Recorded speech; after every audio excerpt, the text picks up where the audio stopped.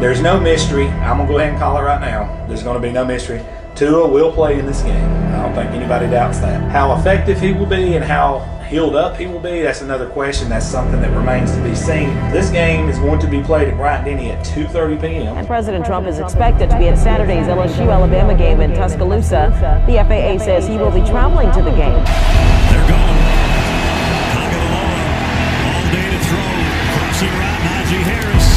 Inside the 30, broke the tackle.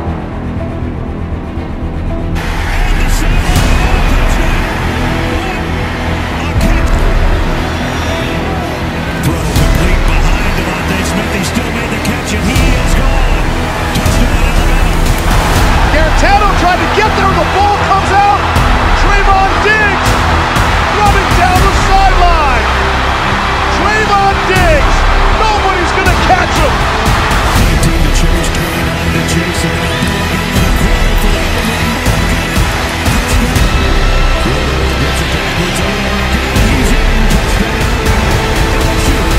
it's the game most of college football and all of the Southeastern Conference has been waiting for.